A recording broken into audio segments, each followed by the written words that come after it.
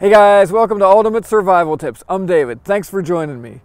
Well, I hear it all the time through the Survival Show podcast, social media, and YouTube. David, what gear and supplies do I need to make it safely through an extended power outage or disaster event at home? Well, you came to the right place today if that's your question. We are going to blitz through the first 5 of 10 vital home disaster categories you need to think about to comfortably survive a multiple day power outage or disaster event at home. Then next time, we're going to cover the other 5 categories in my list. Okay, in the next 2 videos, these are the 10 essential categories of gear and supplies we're going to cover in this series. Power, water, first aid, heating, lighting, communications, home defense, food, hygiene, and maintenance. But today we're going to be focusing on power, water, first aid, heating, and light. Stay tuned till the end to get my free 72-hour prepper home emergency disaster checklist. But before we get into this, I want to thank our new sponsor, the Sportsman's Guide. Yes, guys, we do have sponsors now, which is a good thing. It's a win-win for everyone.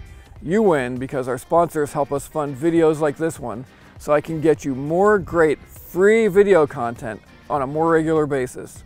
You win again when you use the link in the description or above to check out the outdoor survival, military surplus, and home emergency gear that they have over there. You will be amazed at all the cool stuff that the Sportsman's Guide has. Plus, you save money with their famous lowest price guarantee and a lot more at Sportsman's Guide. For your convenience, I've placed a link in the video description and at the top of the screen so you can check out the Sportsman's Guide. Okay, let's get into this emergency checklist. First up is power. Cut the power and things go from bad to worse fast. Lights, heat, cooling, communications, computers, water pumps, refrigerators, freezers, and a lot more are useless, guys, without power and will disrupt your life.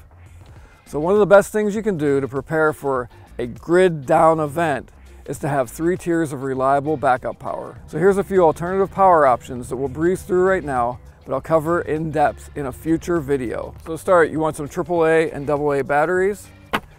I recommend a solar charging station with rechargeable batteries. To do that, you're gonna need a solar charging panel like this one, and couple this with a battery brick, and you've got a lot of power to keep your cell phones charged, which are the #1 item that you want to keep going in a disaster event, because one of the first things that goes back on, because emergency services needs it too, are cell phones. A solar power generator, this is a small one from Goal Zero, and the power panel, but there's a lot larger ones that you can get also. A small portable or medium gas generator. There's whole house generators powered by natural gas or liquid propane. A power inverter, this is a small power inverter for a vehicle. There's larger ones that connect directly to the battery of your car or your truck. And a really big thing to consider, don't forget to stockpile emergency fuel treated with stabilizer. Get this, guys, treated with stabilizer for long-term storage. All right, guys, so up next is water. If your home water supply in any way depends on electricity or public utility services, you need an emergency water stockpile and the means to acquire, purify, and store additional water as needed. At a minimum, for a 3-day power outage, you need 1 gallon of clean water per person per day.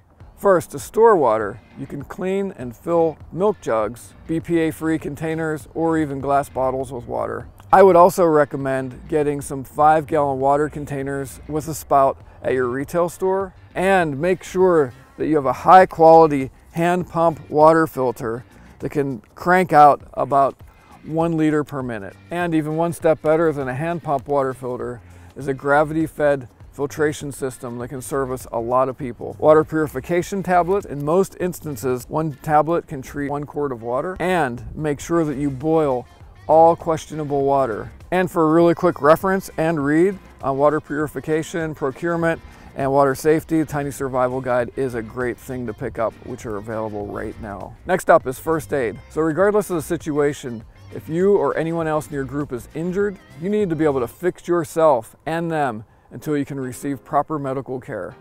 A good first aid kit will help, but more important, guys, hear this, more important than a kit, you need to get trained or refreshed in basic first aid and know how to stop severe bleeding. So we'll cover building a first aid kit and a trauma kit in a future video.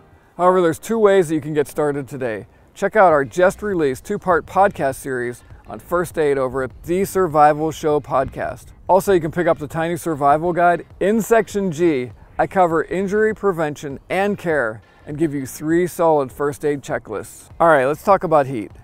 When the power goes out, electric heat and most oil and gas furnaces will not function properly.